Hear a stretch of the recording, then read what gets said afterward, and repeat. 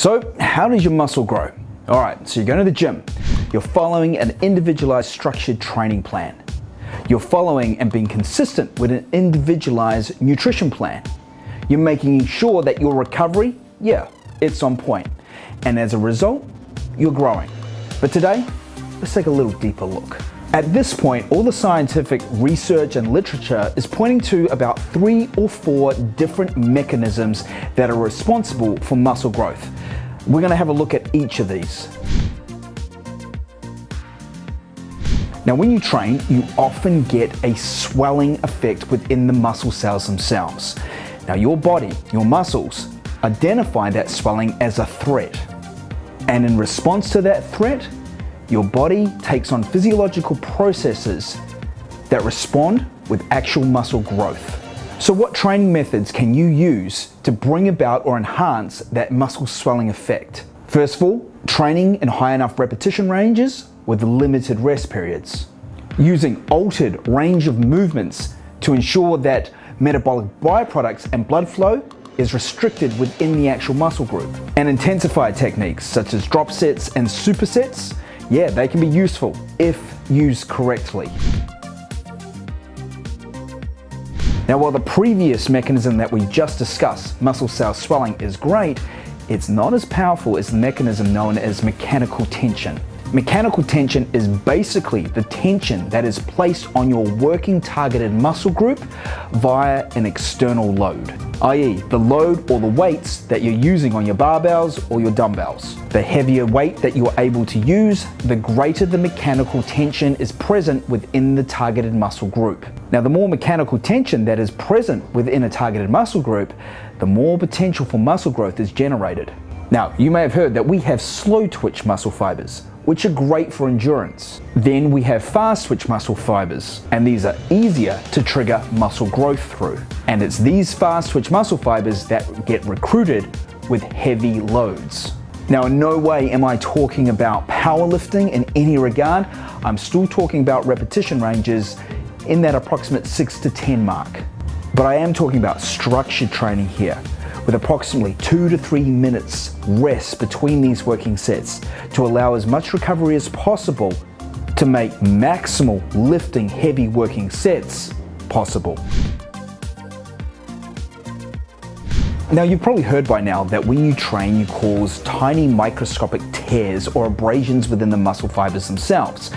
And this in turn triggers during the recovery period for the muscle to repair larger. Now, this is true, but it's not the only way to train for growth. It just happens to be the one that we live vividly, as it's the one that contributes most to delayed onset muscle soreness days after. Muscle damage occurs in a number of ways, one of them being when we are concentrating on the eccentric portion of the reps, when we are forcing the muscle to lengthen with a slowed tempo speed, or using techniques that allow us to lift heavier during that portion of each rep. It also occurs when we train beyond the point of failure, having a spot that can help you pass that point of contractile failure, or using certain techniques that allow you to go beyond the point of failure on your own. Now, warning, training to the point of past failure is very, very effective, but like anything, can be overused. We should always use it as one of the tools that we use in a balanced approach or a balanced training protocol. Treat it with respect and you'll maximize the effects that you can get from it. Everyone knows that burning sensation you get when you're training, where the lactic acid is just building up in the targeted muscle so much that you get to a point where the burning sensation will not allow you to contract the muscle anymore. That's metabolic stress. That is lactic acid pooling within the targeted muscle. One study actually took a very novel approach. It took muscle cells and it dumped them in lactic acid. How did it respond? The muscle cells themselves actually responded by growing. The mechanism that actually causes and brings about that burning sensation can actually make muscle grow. To take advantage of metabolic stress as a mechanism for growth, I'll ensure that rest periods are generally shorter to ensure that metabolic byproducts don't have a chance to leave the muscle group between working sets, as well as using certain intensifiers to enhance the metabolic byproduct buildup.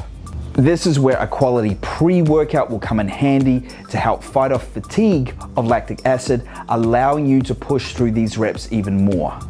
On a pump day focused workout, they are definitely gonna give you an advantage. Now you might hear in the gym some guys saying, oh, this rep range is the best. This tempo speed is the best. Rest this long only between sets. And this training method is the best.